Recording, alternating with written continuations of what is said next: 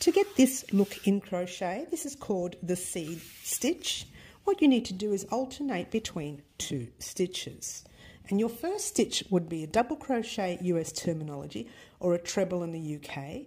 Yarn over your hook, you're going to put it in the smaller stitch from the row below. So pop your hook in the stitch, pull a loop through, 3 loops on your hook, yarn over, pull through 2, 2 loops left, yarn over, pull through the last 2. And your very next stitch would be a single crochet US or a double in the UK. You're putting your hook in the taller stitch from the row below, pop your hook in, pull a loop through, 2 loops on your hook, yarn over, pull through both those loops. And you are alternating between both of these stitches all the way across your row. And that is how we do the seed stitch.